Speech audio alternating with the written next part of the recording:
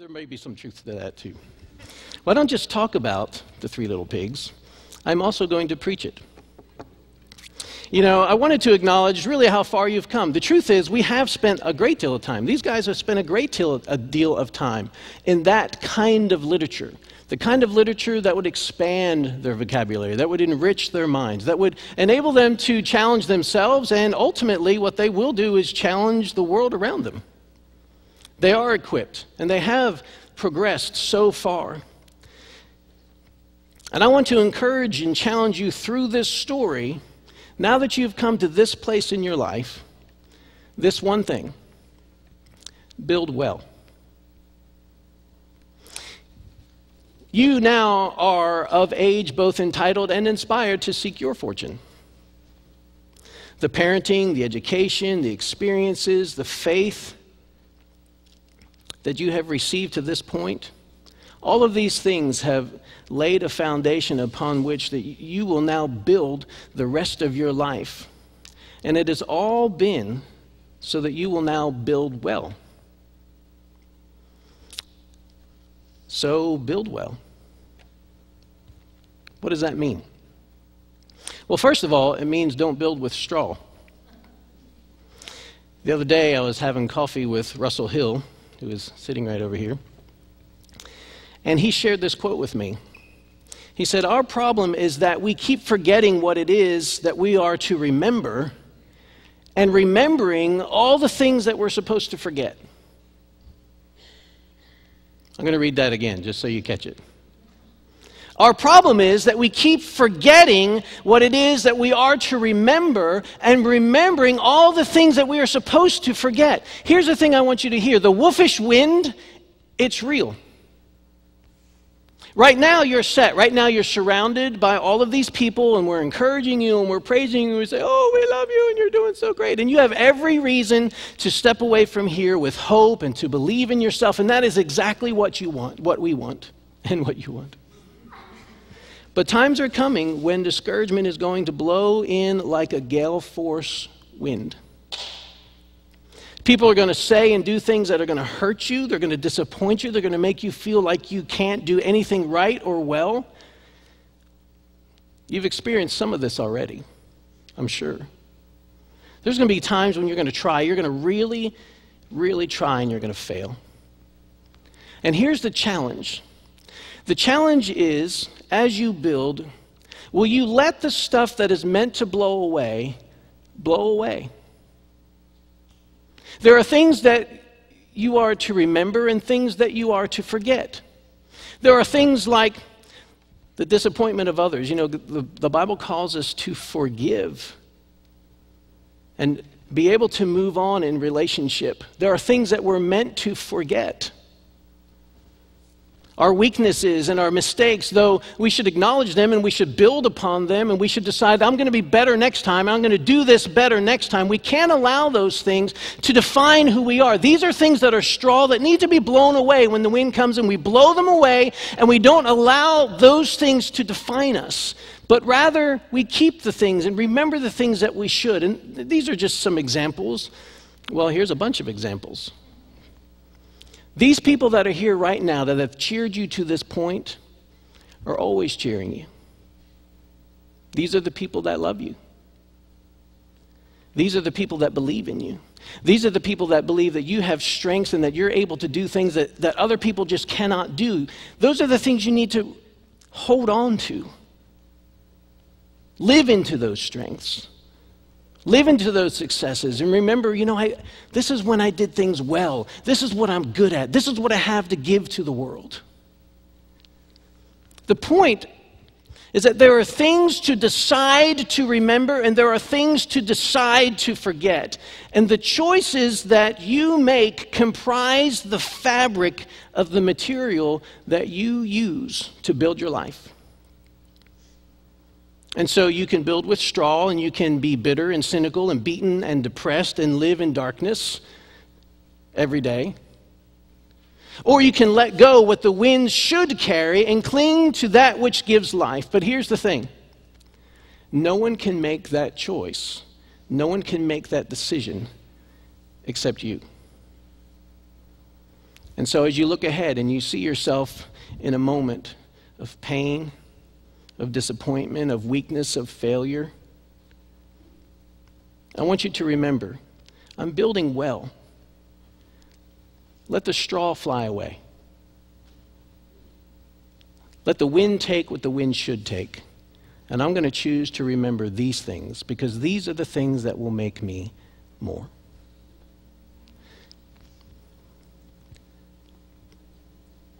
Whatever is true, whatever is noble, whatever is right, pure, lovely, admirable, excellent, praiseworthy. The Bible says, think of these things. God says, this is where my peace is. Think on these things. Straw's no good. Sticks are no good either. The problem with sticks is that they give the illusion of strength, but when tested, they don't hold up.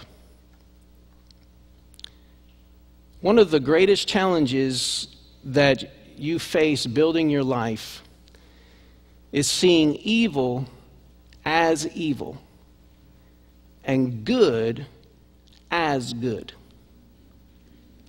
And I will tell you, this world needs your godly discernment. The diminutive swine didn't have time to contemplate tactical particularities or detailed strategical conversations. But if you're going to build well, you don't have time not to.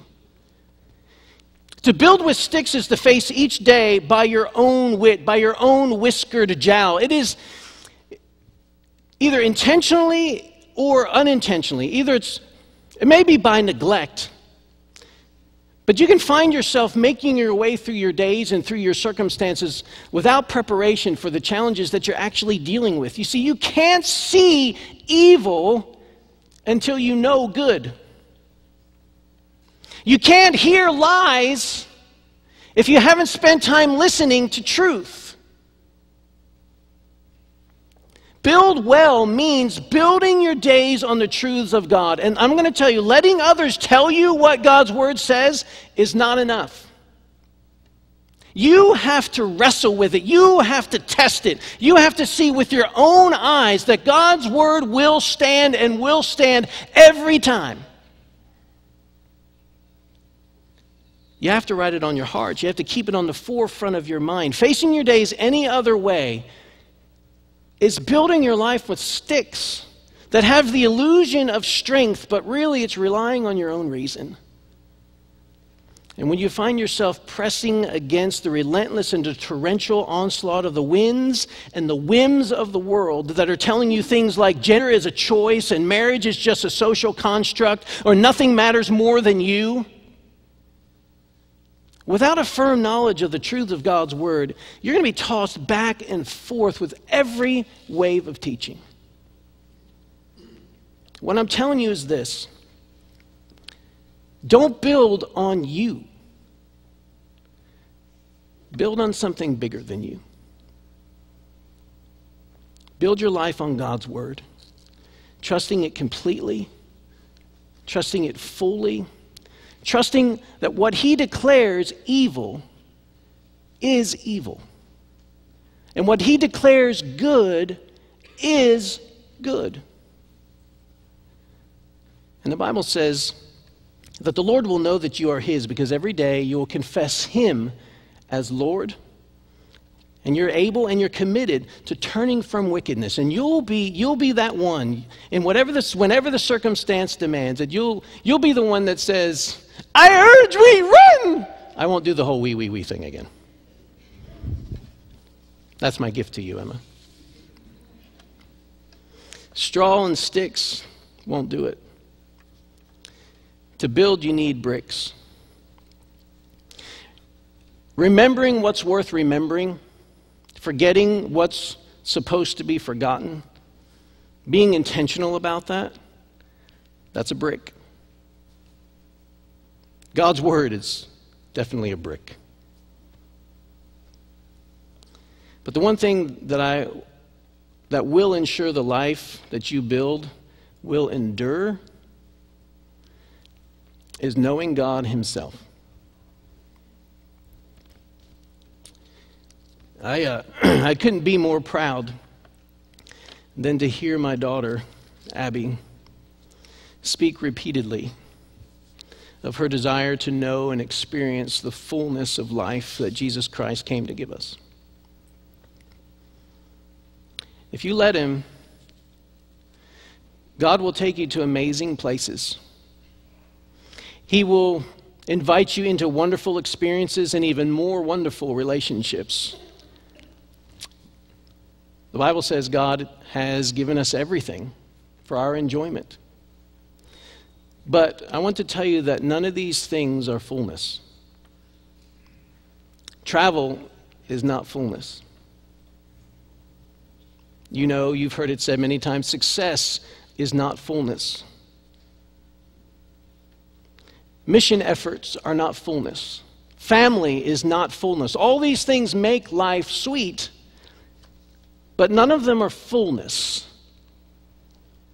Having the fullness of life as God intends is just one thing. It's God Himself.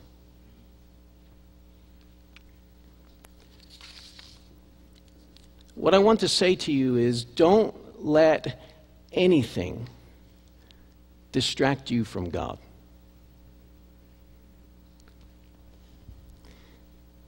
He would have you build every part of your life on the strength of two unexpugnable truths. Now, I promised you a definition. I looked it up, unexpugnable. Does anybody know what that means, just kind of by a show of hands? My mom raised her hand because we looked it up earlier. It means incapable of being subdued or overthrown. To attach some words, it means it's not going to change. It means it's eternal. It means it's uncontainable. He would want you to build your life on these two inexpugnable truths. One is this: God Himself loves you. Now, here's my fear. My fear is that will sound cliche to you. But it's not meant to. The fact that God, the creator of all that you see, all that you know, all that you are, God Himself loves you. And it's meant to be your identity. You're meant to be able to stand in front of a group of people, whether they be friends or foe, and say, I am one who is loved by God. And it's meant to have a courageous feel. It's meant to have a defensive part. It doesn't matter what you're saying to me. It doesn't matter how you're treating me. It doesn't matter how this moment is unfolding. The truth is, I am one who is loved by God. You don't understand. That is the most powerful truth for your entire life. If you were to build on any one thing, it would be that.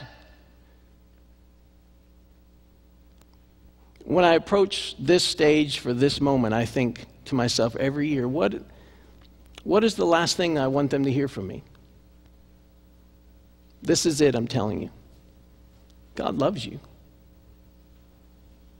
And when you're in your dorm alone, or you're in your apartment alone, or you're 10 years from now and you're feeling like things are insurmountable and you've done the very worst thing you've ever done, I want you to hear God Himself loves you. He is your identity. He is your fullness. The second inexpugnable truth that cannot be contained, that is to shape every moment and every breath and everything you do, is that the God who loves you loves all those other people too. Whether they're sitting here or they're out there everywhere else. God intends that His love for us would instill in us a love for Him and a love for one another. That would produce in us a joy and a peace about ourselves. That would give us a sense of patience with one another, and kindness and goodness and faithfulness in relationship, both with Him and with everybody else. That we would have the same lens, that this God, this amazing God who loves me, also loves you. If you can live your life with that filter in mind, praise God and thank you for loving me. I am one who is loved by God, and so are they. It is the path of fullness to you.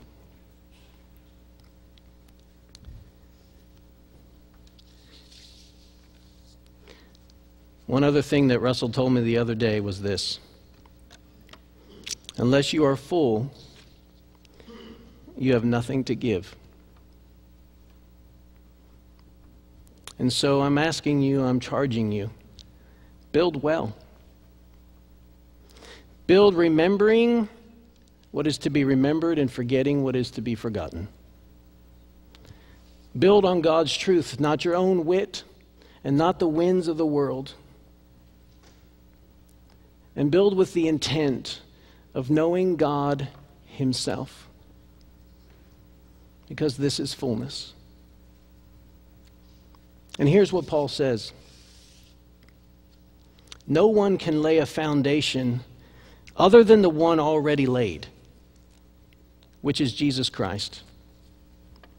If anyone builds on this foundation using gold, silver, costly stone, wood, hay, straw, their work will be shown for what it is, because the day will bring it to light. It will be revealed with fire. And fire will test the quality of each person's work. And so, build well, my beloved. Build well. Let me pray for you. Father, we recognize that it is you who has brought us to this place, to this moment in our lives.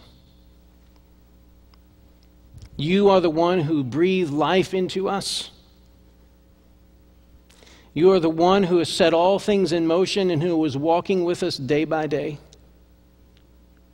You are the one, Father, who is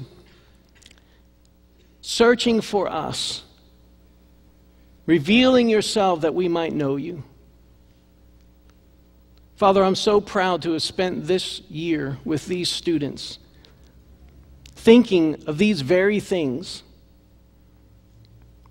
I pray now, Father, that you will bless them as they build upon the foundation that they have received in their homes and through classical conversations, that you will help them, Lord, to build well, to remember that they are yours, forgetting the things that you would call them to forget, and to press into your truth, that they might know you truly, and that they might truly make you known. Thank you for being the God that you are. May you be praised in all things. We pray in Christ's name. Amen.